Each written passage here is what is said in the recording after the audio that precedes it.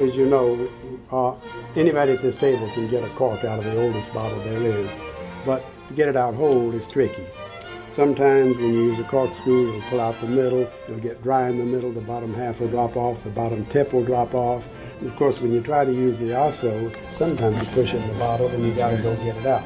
This gets it out whole and it works. Wow. Right. I've got great entry, great mid palate, falls off a little in the finish. It has beautiful flavors, and I'm sure it's probably ready to drink. Smell that, and it was such a dry finish. It has a little bit more of those really ripe fruits to it. Wow. Right, listen, look at this, look at this.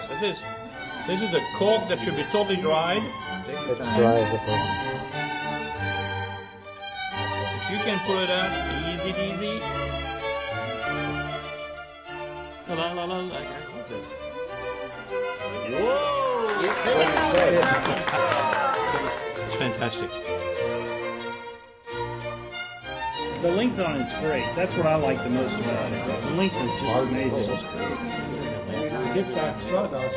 I mean, this is a wine that has consumer participation. You got to get it in the glass. You really do. You really do, because there's up front the nose is a little bit odd, but when you get into it and you really put it in your mouth, the length on this is extraordinary.